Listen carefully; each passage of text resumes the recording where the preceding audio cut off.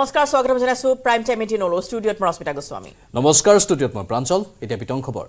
পুনৰ হাইস্কুল শিক্ষান্ত পৰীক্ষাত খেলিমেলি মেট্ৰিকৰ গণিতৰ প্ৰশ্নকাকত বিসংগতিক লৈ উত্তাল সেবাৰ কাৰ্যালয় আসুৰ প্ৰতিনিধিয়ে সেবাৰ সচিবৰে আলোচনাত মিলিত হোৱাৰ সময়তে সেবাৰ কাৰ্যালয় ঘেৰাও কৰিলে পৰীক্ষাৰ্থী তথা অভিভাৱকসকলে মেট্ৰিকৰ পৰীক্ষাৰ্থীক সেবাই হজালে গিনিপি গণিতৰ প্ৰশ্নকাকতত সেবাৰ প্ৰশ্নকৰ্তাৰ ময়মতালি পাঠ্যক্ৰম বহিৰ্ভূত প্ৰশ্ন কাটি পৰীক্ষাৰ্থীৰ মূৰত হুদালে টাঙুন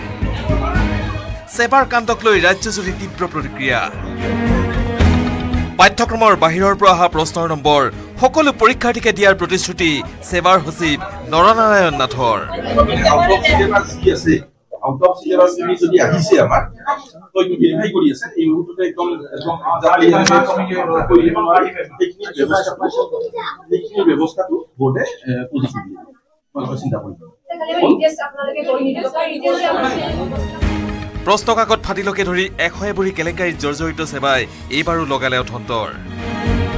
পৰীক্ষাৰ্থীৰ বাবে হাজু নকৰা অধ্যায়ৰ লগতে পাঠ্যক্ৰমৰ বাহিৰৰ প্ৰশ্ন কাটি বৃহস্পতিবাৰে গণিতৰ পৰীক্ষাত পৰীক্ষাৰ্থীৰ চকুল উলিয়াবলৈ বাধ্য কৰিলে সেবাই সেবাৰ এনে কাণ্ডৰ পিছত ৰাজ্যৰ প্ৰান্তে প্ৰান্তে প্ৰতিক্ৰিয়া পুৱা মহানগৰীৰ সেন্ট মেৰিজ স্কুলৰ সমীপত পৰীক্ষাৰ্থীৰ অভিভাৱকে এখন বৈঠক পাতি সেবাৰ বিৰুদ্ধে উজাৰিলে ক্ষোভ ইয়াৰ পিছতে সেবাৰ কাৰ্যালয় ঘেৰাও কৰিলে পৰীক্ষাৰ্থীৰ অভিভাৱকসকলে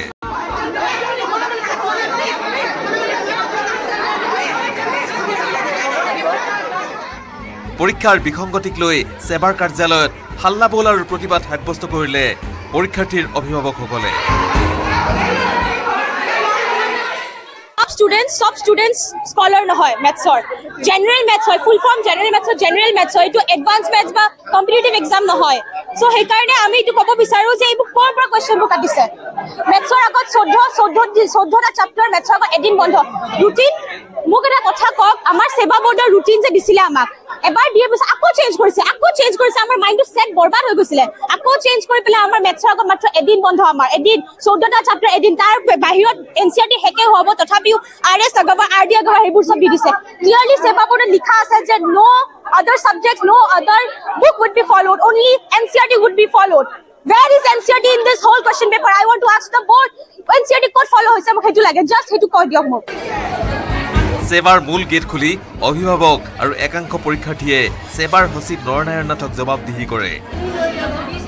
ইয়াৰ পিছতে এই পৰীক্ষাৰ্থী আৰু অভিভাৱকসকলৰ মাজত আলোচনা অনুষ্ঠিত হয় আলোচনাৰ শেষত গণিত পৰীক্ষাত সিলেবাসৰ বাহিৰৰ পৰা অহা প্ৰশ্নৰ নম্বৰ সকলো পৰীক্ষাৰ্থীকে দিয়াৰ প্ৰতিশ্ৰুতি দিলে সেবাৰ সচিব নৰনাৰায়ণ নাথে আপুনি জানে যে সেক্ৰেটাৰী জন অকল বোৰ্ড নহয় সেক্ৰেটাৰী জনে বোৰ্ড নহয় আৰু এনেকুৱা কনফিডেন্সিয়েল মেটাৰৰ ক্ষেত্ৰত আমাৰ সম্পূৰ্ণ এটা হুকিয়া সেটৰ মানুহ জড়িত হৈ থাকে গতিকে এটা বোৰ্ডে আলোচনা কৰি এটা সিদ্ধান্ত ল'ব কিন্তু এই মুহূৰ্তত চাই আছে এনেকুৱা ধৰণৰ প্ৰশ্ন আছিল নেকি আৰু আছিল যদি কি জানে এইটোৰ কাৰণে ছাত্ৰ ছাত্ৰীক একদম আমি মানে দুটা পৰীক্ষা দিও বাকি আছে কবাৰ এটা আছে কবাৰ দুটা পৰীক্ষা আছে ইলেক্টিভৰ গতিকে আমি তেওঁলোকক মানে উৎসাহিত কৰিব লাগে আপোনালোকক অনুৰোধ জনাইছো ভালকৈ পৰীক্ষাটো দিয়ক আৰু এই মেথছৰ কথাটো এইটো একদম শুদ্ধভাৱে যি ধৰণে কৰিলে ছাত্ৰ ছাত্ৰীৰ উপকাৰ হয় বোৰ্ডে সেই ধৰণে ব্যৱস্থা এফালে একেটা বিষয়তে আসুৰ প্ৰতিনিধি দলেও সাক্ষাৎ কৰিলে সেবাৰ সচিব অৱগত কৰিলো যে যোৱাকালি গণিত বিষয়টো সাধাৰণ গণিত বিষয়টো লৈ যিসকল ছাত্ৰছাত্ৰীসকলৰ লগত যি ধৰণৰ ক্ষতিগ্ৰস্ত কৰাৰ ব্যৱস্থা কৰা হ'ল অন্যায় কৰা হ'ল তাক সেবাই ন্যায় দিব লাগিব যিসমূহ প্ৰশ্ন আগত আউট অফ সিলেবাস হ'ল যিসমূহ প্ৰশ্ন পাঠ্যক্ৰমৰ লগত নিমিলে যিসমূহ প্ৰশ্ন পৰীক্ষাত নাহে বুলি অস্পষ্টকে নিৰ্দেশনা থকাৰ পিছতো পৰীক্ষাত আহিল সেইসমূহৰ নম্বৰসমূহ দিয়াৰ ব্যৱস্থা কৰিব লাগিব ছাত্ৰছাত্ৰীসকলক ন্যায় দিব লাগিব পৰীক্ষাৰ্থীৰ বিসংগতিৰ বাবে পৰীক্ষাৰ্থীসকল মানসিকভাৱে ভাঙি পৰা বুলি মন্তব্য কৰি তাৎক্ষণিকভাৱে পৰীক্ষাৰ্থীসকলক ন্যায় দিবলৈ আহ্বান জনালে আসুৰ প্ৰতিনিধিসকলেও আসুৰ প্ৰতিনিধিসকলকো বিষয়টো সমাধানৰ আশ্বাস দিলে সেবাৰ সচিবগৰাকীয়ে news desk news 18 Assam north east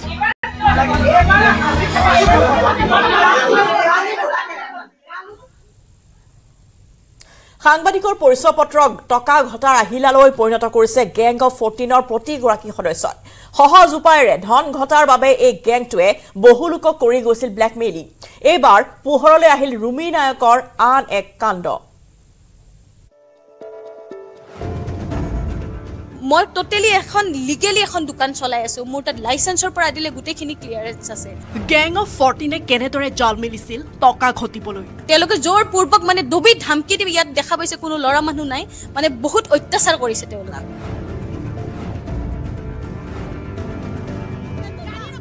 একাংশ সংগঠনৰ নেতাৰ লগ লাগি ব্ল্যাকমেইল কৰিছিল বহু লোকক প্ৰথমবাৰ ফোন আহিলে প্ৰথমবাৰ মোৰ ৰিচিভ কৰা নহল নেক্সট বাৰ আকৌ তেওঁলোকে ফোন কৰিলে ফোন কৰি তেওঁলোকে মোক মানে কথা পাতিলে যে তোমালোকৰ বাইক ডিলাৰৰ সন্মুখত বহুত বাইক ৰাখা আছে তো তাৰে এগেইনষ্টত আমি এটা ভিডিঅ' বনাইছো তো তোমালোকৰ অকণমান কথা আছিলে পোহৰলৈ আহিছে ৰুমি নায়কৰ আন এক ধন দাবীৰ ভিডিঅ' গাড়ী ৰখাই কিনে 20,000 টকা লৈ গৈছিল এটা ল'ৰা কোন ৰিপৰ্টাৰ আপুনি এখানে কেহকত কোন ৰিপৰ্টাৰ মই সংগঠন মানুহ সহজভাৱে ধন ঘটাৰ বাবে মহানগৰীৰ অলিয়ে গলিয়ে জাল পেলাইছিল গ্যাং অফ 14 আৰু আপুনি আগতে যে 3,000 টকা লৈ গৈছিলে বাইদেউজনী কৈছে ক'ৰ পৰা লৈ গৈছিলে কোনটো এই বাইদেউজনী কৈছিলে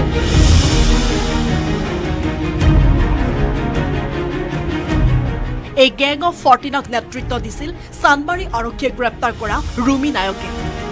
এইবাৰ পুনৰ পোহৰলৈ আহিছে ৰুমি নায়কৰ ধন দাবীৰ আন এক চাঞ্চল্যকৰ ভিডিঅ' কোন ৰিপৰ্টাৰ আপুনি এখানে কেহকত কোন ৰিপৰ্টাৰ চাওক উজান বজাৰৰ এখন ব্যৱসায়িক প্ৰতিষ্ঠানত কেনেদৰে ধন দাবী কৰিছিল ৰুমিয়ে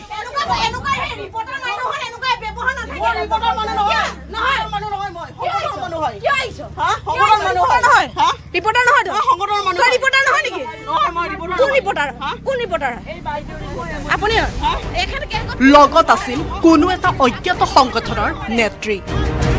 উজান বজাৰৰ ব্যৱসায়িক প্ৰতিষ্ঠানখনত DSLR কেমেৰা ঘূৰাই দাবী কৰিছিল 20,000 টকা এনেদৰেই মহানগৰীৰ ভিন্ন স্থানত বাতৰি কৰাৰ নামত দাবী কৰি আদায় কৰিছিল বহু টকা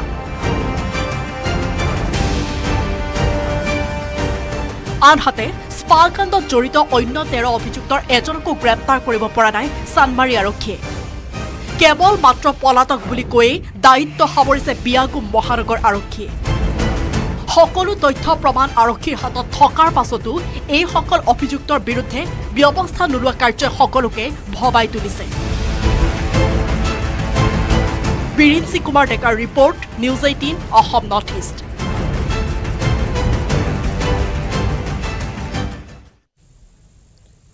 এবাৰ খালিস্তানী সন্ত্ৰাসবাদীয়ে ভাবুকি দিলে মুখ্যমন্ত্ৰীক অডিঅ' বাৰ্তাযোগে মুখ্যমন্ত্ৰীক ভাবুকি প্ৰদান কৰিলে সন্ত্ৰাসবাদী গুৰপতৱান সিং পান্নুৱে অমৃতপালক ডিব্ৰুগড়ৰ পৰা অমৃতসৰলৈ স্থানান্তৰ কৰাৰ ভাবুকি দিয়ে পান্নুৱে বিগত প্ৰায় 10 মাহ ধৰি ডিব্ৰুগড়ৰ কাৰাগাৰত বন্দী হৈ আছে Amritpal Singh CM Sharma, you will face the consequences. মুখ্যমন্ত্ৰীক পুনৰ ভাবুকি পুনৰ খালিস্তানীয়ে ভাবুকি দিলে মুখ্যমন্ত্ৰীক খালিস্তানী সন্ত্ৰাসবাদী গুৰপতৱান সিং পান্নুনৰ মুখ্যমন্ত্ৰীক ভাবুকি অডিঅ' বাৰ্তা দি মুখ্যমন্ত্ৰীক ভাবুকি দিলে পান্নুনে If any of the Singhs in Dibrugarh jail attains Shahidi, CM Sharma, you will face the consequences. And pro-Khalistan Sikhs take their enemies to the grave. ডিব্ৰুগড়ৰ কেন্দ্ৰীয় কাৰাগাৰত বন্দী হৈ আছে খালিস্তানী নেতা অমৃতপাল সিং অমৃতপালৰ লগতে আন 8জন খালিস্তানীও আছে ডিব্ৰুগড় কাৰাগাৰত অমৃতপালক ডিব্ৰুগড়ৰ পৰা পঞ্জাবৰ অমৃতসৰলৈ স্থানান্তৰ কৰাৰ দাবী জনাইছে পান্নুনে অন্যথা ইয়াৰ পৰিণতি ভুগিব লাগিব মুখ্যমন্ত্ৰী ডক্টৰ হিমন্ত বিশ্ব শৰ্মাই If any of the Singhs in Dibrugarh jail attains Shahidi, CM Sharma, you will face the consequences. And pro-Khalistan Sikhs take their enemies to the grave. Remember, order shifting by Amritpal Singh and his 9 associates from Dibrugarh to Amritsar jail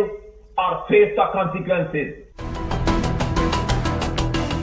উল্লেখযোগ্য যে শেহতীয়াকৈ ডিব্ৰুগড় কাৰাগাৰত অমৃতপাল সিং আৰু সহযোগী কেইজনক অনশন কৰা বুলিও জানিব পৰা গৈছে অমৃতপাল সিঙৰ মাতৃ বলবিন্দৰ কৌৰেও 3 দিন ধৰি অনশন কৰি আছে তেওঁলোকৰ দাবী অমৃতপালক অমৃতসৰ কাৰাগাৰলৈ স্থানান্তৰিত কৰিব লাগে The shifting of by Amritpal Singh and his associates to Amritsar jail are faced the consequences. Six for Justice is filing a complaint in United Nations against India, and you will face the consequences. ইপিনে দুদিনমানৰ পূৰ্বে খালিস্তানী সন্ত্ৰাসবাদী পান্নুনে gel ভঙাৰ উচতনি দিছিল পাঞ্জাবৰ লোকক মন্ত্ৰী বিধায়কক অপহৰণ কৰাৰো দিছিল উচতনি অমৃতপাল সিঙক মুকলাই নিবলে এইদৰে চৰম হিংসাত্মক পন্থা লোৱাৰ উচতনি দিছিল পান্নুনে If any of the Singhs in Dibrugarh jail attains Shahidi CM Sharma, you will face the consequences. And pro-Khalistan Sikhs take their enemies to the grave. উল্লেখযোগ্য যে বিগত প্ৰায় 10 মাহ ধৰি ডিব্ৰুগড়ৰ কাৰাগাৰত বন্দী হৈ আছে অমৃতপালকে ধৰি 9 জন খালিস্তানী সন্ত্ৰাসবাদী হত্যা আৰু অন্যান্য অপৰাধজনিত গোচৰত বন্দী হৈ আছে অমৃতপাল আৰু তেওঁৰ সহযোগীসকল অৱশ্যে আৰক্ষীয়ে পান্নুনৰ এই অডিঅ' বাৰ্তাক লৈ কোনো তথ্য সদৰি নাই কৰা জেছিম আহমেদৰ report news 18 Assam north east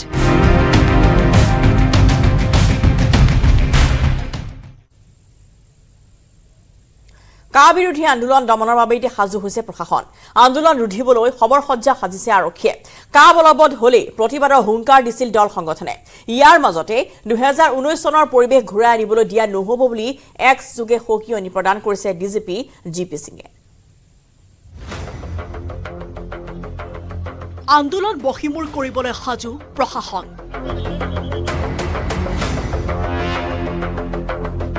কা বলবৎ হলে ৰাজ্যত আন্দোলন কৰিবলৈ দৃঢ় সংকল্পবদ্ধ জাতীয় সংগঠন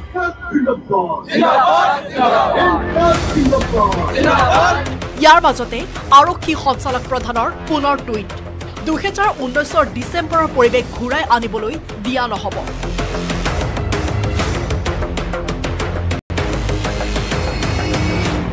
2019 এনেদৰে ৰাজহুৱা সম্পদৰ ক্ষতি সাধন কৰি বিক্ষোভ প্ৰকাশ কৰিছিল কা বিৰোধীয়ে সেই সময়ৰ ভিডিঅ' কেইটামান শ্বেয়াৰ কৰি ডিজিপি জিপি সিঙে ক'লে ভয়ংকৰ আন্দোলনৰ কথা কোনোবাই কৈ আছে কিন্তু 19ৰ পৰিৱেশ 24ত পুনৰাবৃত্তি ঘটিবলৈ দিয়া নহব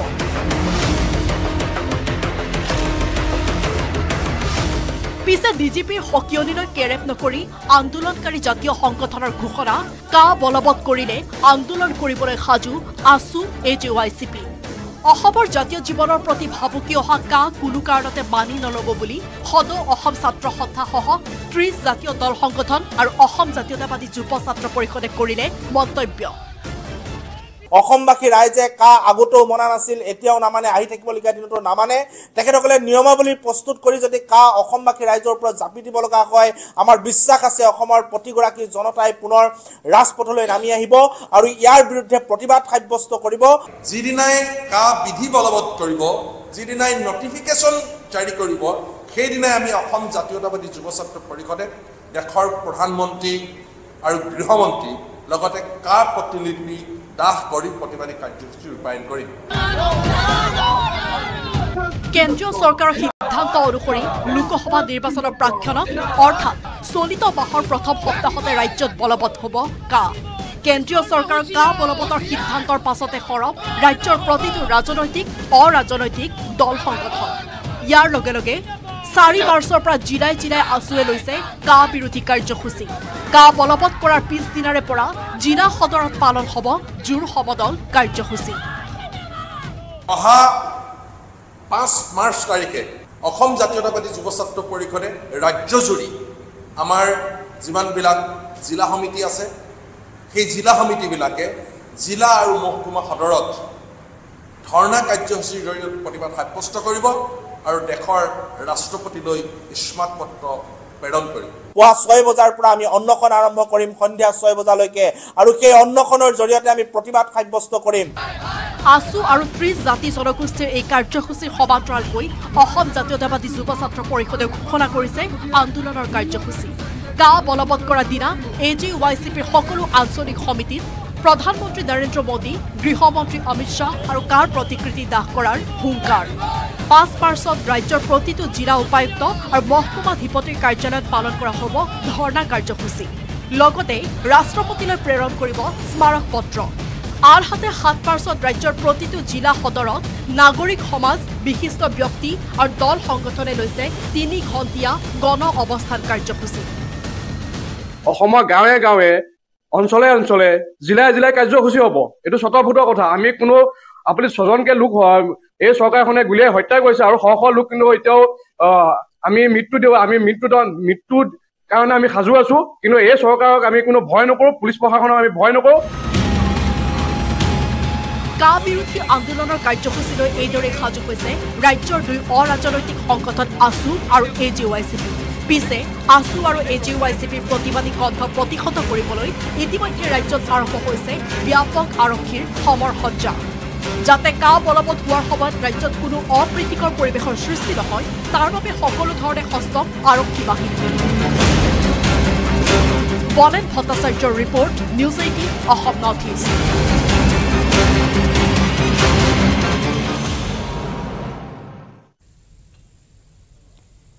কুৰুক্ষেত্ৰত পৰিণত দিল্লীৰ জৱাহৰলাল নেহৰু বিশ্ববিদ্যালয় চৌহদ বৃহস্পতিবাৰে নিশা এবিভিপি আৰু বাওপন্থী গোটৰ মাজত প্ৰচণ্ড মাৰপিটৰ ঘটনা 2 ফৈদৰ সংঘৰ্ষত আহত হৈছে কেইবাগৰাকীও শিক্ষাৰ্থী বিশ্ববিদ্যালয়ৰ নিৰ্বাচন সমিতিৰ সদস্য নিৰ্বাচনক লৈ 2 ফৈদৰ এই তয়াময়া ৰণ লাগে হাতে হাতে লাঠি লৈ ইজনে সিজনক কৰিলে আক্ৰমণ প্ৰত্যাক্ৰমণ ৰণক্ষেত্ৰত পৰিণত হ'ল জেএনইউ আৰু এই ঘটনা সংঘটিত হ'ল নিশাৰ ভাগত এবিভিপি আৰু বাওপন্থীৰ মাজত সংঘৰ্ষ এই সংঘৰ্ষত গুৰুতৰভাৱে আঘাতপ্ৰাপ্ত হৈছে কেইবাগৰাকীও শিক্ষাৰ্থী তেওঁলোকক ততাতৈয়াকৈ চিকিৎসালয়ত ভৰ্তি কৰোৱা হয় কিন্তু এই সংঘৰ্ষ হ'ল কিহৰ বাবে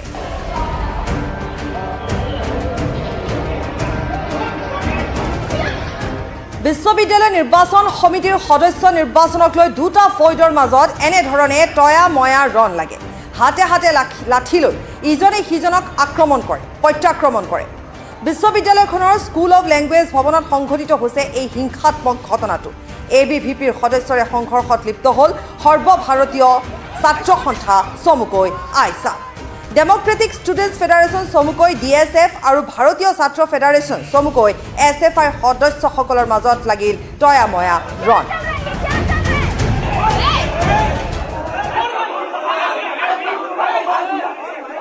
देखिए यहाँ पूरा आपको बता रहे हैं 200 से ऊपर कम्युनिस्ट से और 4-5 स्टूडेंट अपना कॉमन स्टूडेंट्स और एबीपी कार्यकर्ता से तो इन पे 200 से ऊपर हाँ स्टूडेंट हमला करते हैं हाँ और बोलते ये जो अपना जिस हमला हो रहा है वो सिक्योरिटी गार्ड को बुलाते हमको बचाइए तो दानिश और जो आईसी गोशी वो लोग हैं वो प्रेसिडेंट और वो ऐसे नाम पे बोलते हैं कि हम जो बोलेंगे वही सिक्योरिटी गार्ड मानेंगे बोल के उनको धमकी देके सिक्योरिटी को बचाने के लिए नहीं आने देते हैं वहाँ पे जब दिव्यांग छात्रा पे हाँ दिव्यांग स्टूडेंट्स पे हमला होता है तो उनको डिफेंस में जो लाठी के जो दिख रहे हैं ना वो उनको बचाने का सेल्फ डिफेंस में प्रक्रिया किया जाता है কিন্তু এই যে তয়াময়া ৰণ লাগিল বা আক্ৰমণ হ'ল প্ৰত্যাক্ৰমণ হ'ল চিকিৎসালয়ত শিক্ষাৰ্থীসকলক ভৰ্তি কৰিবলগীয়া এটা পৰিস্থিতিৰ সৃষ্টি হ'ল আৰক্ষীক গোচৰ দিবলগীয়া হ'ল আৰক্ষীয়ে তদন্ত আৰম্ভ কৰিবলগীয়া হ'ল কিন্তু এই ক্ষেত্ৰত জেএনইউৰ কৰ্তৃপক্ষৰ তৰফৰ পৰা কোনো ধৰণৰ প্ৰতিক্ৰিয়া এই মুহূৰ্তলৈকে অহা নাই কিন্তু সমগ্ৰ ঘটনাক লৈ ইতিমধ্যে আৰক্ষীয়ে তদন্ত অব্যাহত ৰাখিছে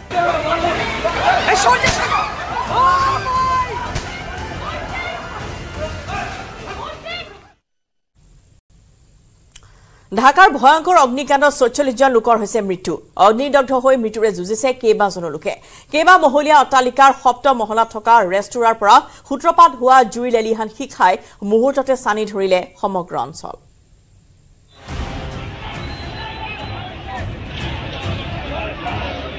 দেশ কঁপাই যোৱা এটা বিধ্বংসী শিহৰণকাৰী অগ্নিকাণ্ড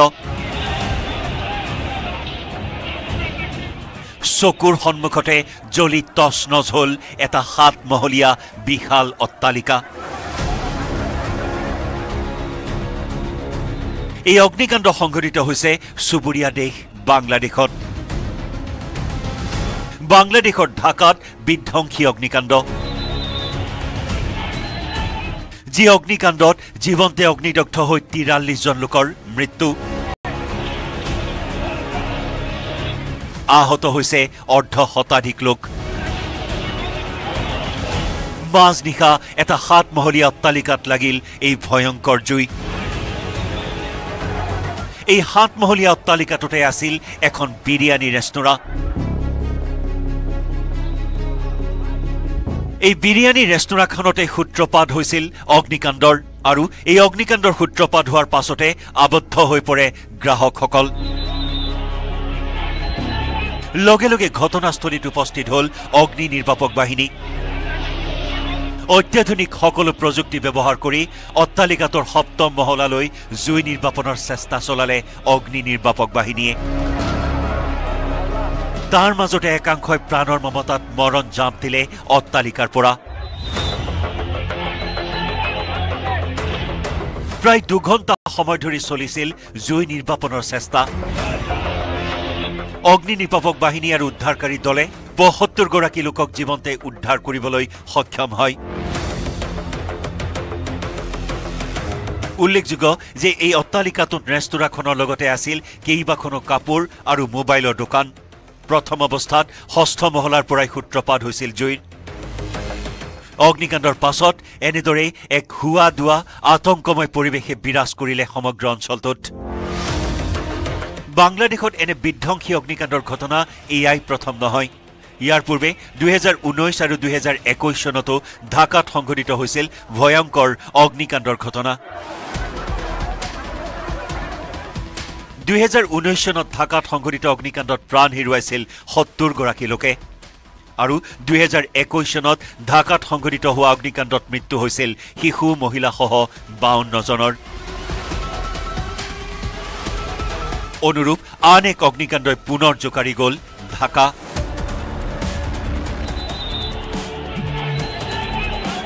news desk report news 18 Assam north east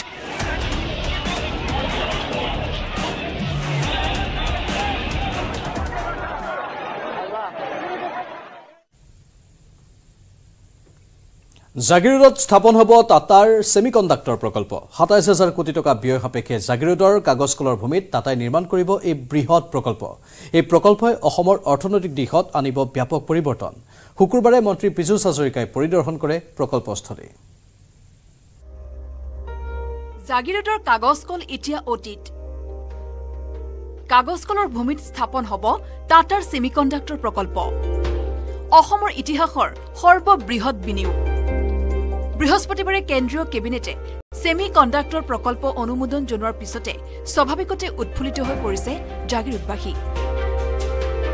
শুকুৰবাৰে নিৰ্মাণ হ'বলগীয়া প্ৰকল্পস্থলী পৰিদৰ্শন কৰে মন্ত্ৰী পীযুষ হাজৰিকাই প্ৰকল্পস্থলী পৰিদৰ্শন কৰি মন্ত্ৰীগৰাকীয়ে ক'লে এই প্ৰকল্প হ'ব অসমৰ বাবে গেম চেঞ্জাৰ ইয়াৰ জৰিয়তে প্ৰত্যক্ষ আৰু পৰোক্ষভাৱে সংস্থাপন লাভ কৰিব প্ৰায় ১৫,০০০ কৰ্মচাৰীয়ে জাগিৰোডৰ কাৰণে নহয় অসমৰ কাৰণে গেম চেঞ্জাৰ হ'ব উত্তৰ পূৰ্বাঞ্চলৰ কাৰণে গেম চেঞ্জাৰ হ'ব এনেকৈ ২৭,০০০ কোটি টকা খৰচ কৰি কোনোবাই ইণ্ডাষ্ট্ৰী কৰিব আহিব প্ৰাইভেট ইণ্ডাষ্ট্ৰী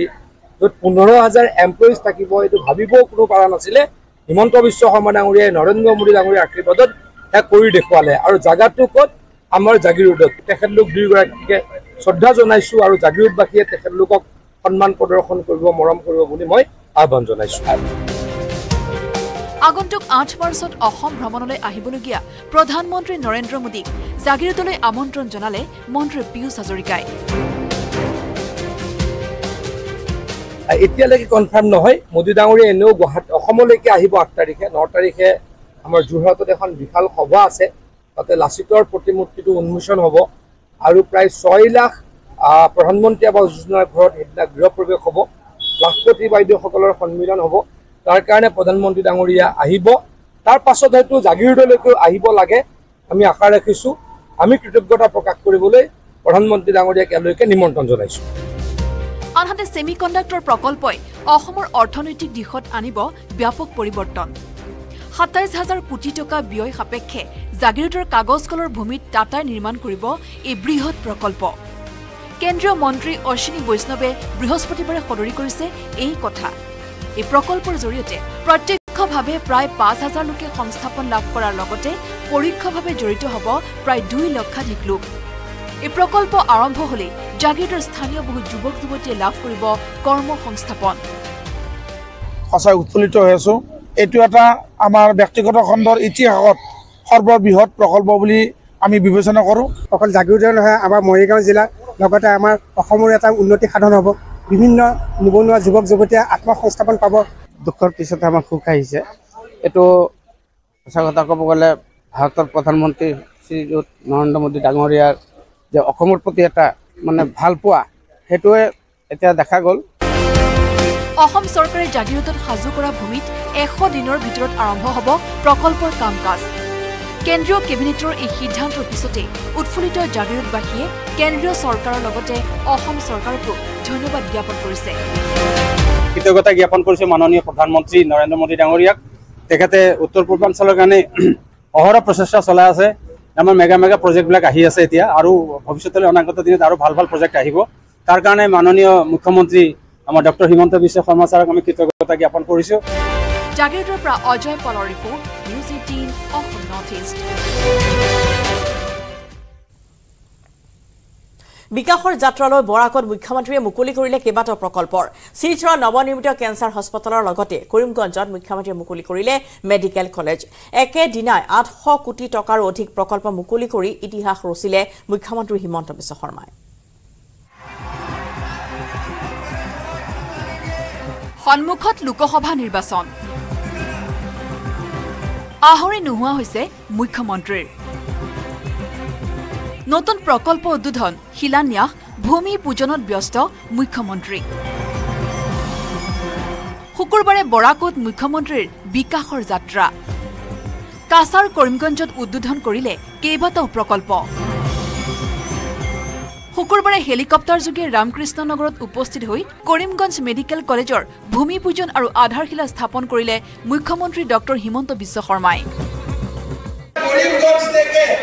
ভাৰতীয় জনতা পাৰ্টিৰ এমপি আপনারা আমাকে আবার একটা দিয়ে দেন তাহলে যে বিকাশের বন্যা বনে যায়গা লাস্ট টাইম যেতিয়া কৃপামালা ইয়াত এমপি উঠিছিলে তেতিয়া মই কৈছিলো যে আমাক ভোট দিয়ক আমি মেডিকেল কলেজ দিম এইবাৰো মই কৈছো যে ব্ৰহ্মপুত্ৰ আৰু বৰাকৰ ফ্লাড আমি দেখিছো কিন্তু ডেভেলপমেন্টৰ ফ্লাড আমি দেখা নাই বিজেপি এমপি জিতলে এই জায়গায় এখন ডেভেলপমেন্টৰ ফ্লাড হবে এটা আমৰা আশা কৰতে মুখ্যমন্ত্ৰীৰ উপস্থিতিৰ লগে লগে সংশোধনী দি আৰু উৰুলি দি মহিলাসকলে আদৰণি জনালে মুখ্যমন্ত্ৰীৰ লগতে উপস্থিত থাকে স্বাস্থ্যমন্ত্ৰী কেশৱ মহন্তও ইয়াৰ উপৰি 177 কোটি টকা ব্যয়েৰে শিলচৰত মুকলি পানী যোগান আঁচনি 265 কোটি টকা ব্যয়েৰে শিলচৰ কৰ্কট কেন্দ্ৰ মুকলি 56 কোটি টকা ব্যয়েৰে আমজুৰ বিনাকান্দি ফুলেৰ তল পথ লক্ষীপুৰত 127 কোটি টকা ব্যয় সাপেক্ষে 100খন বিছনাযুক্ত জিলা চিকিৎসালয়ৰ প্ৰকল্পৰ উদ্বোধন কৰে মুখ্যমন্ত্ৰীগৰাকীয়ে শুকুৰবাৰৰ দিনটোত কাছাৰ কৰিমগঞ্জত মুঠ 800 কোটি টকাৰ আধাৰশিলা স্থাপন কৰে মুখ্যমন্ত্ৰী ডক্টৰ হিমন্ত বিশ্ব শৰ্মাই আজি বৰাক ভেলীৰ কাৰণে বিশেষকৈ কাছাৰ জিলাৰ কাৰণে এটা প্ৰাপ্তিৰ দিন কাছাৰ কেন্সাৰ কেয়াৰ হস্পিটেল 265 কোটি টকা খৰচ কৰি ৰাজ্য চৰকাৰ আৰু টাটা ট্ৰাষ্টে নিৰ্মাণ কৰি উলিয়াইছে আজি আমি সেই সুন্দৰ হস্পিটেলটো কাছাৰ আৰু বৰাক উপত্যকাৰ কেন্সাৰ ৰোগীসকলৰ কাৰণে আমি আজি উৎসৰ্গা কৰিছোঁ কৰিমগঞ্জৰ পৰা Gourish নন্দীৰ report news 18 Assam north east